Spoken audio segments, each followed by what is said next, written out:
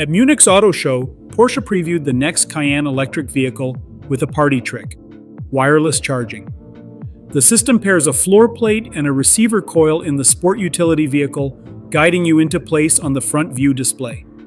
Park correctly, and the Cayenne drops to sit about 4 to 6 inches above the pad, then charges at up to 11 kilowatts, no cable wrestling on rainy nights.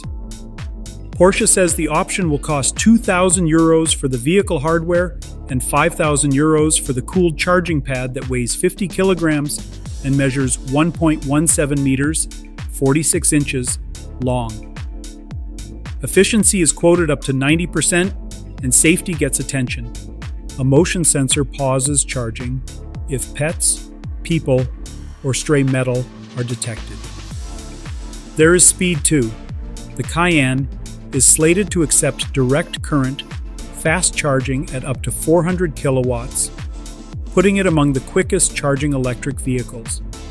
On home power at 240 volts, an 11 kilowatt session draws 46 amperes, or about 12.2 kilowatts from the wall at 48 amperes. Do not forget to like, subscribe, and hit the notification bell.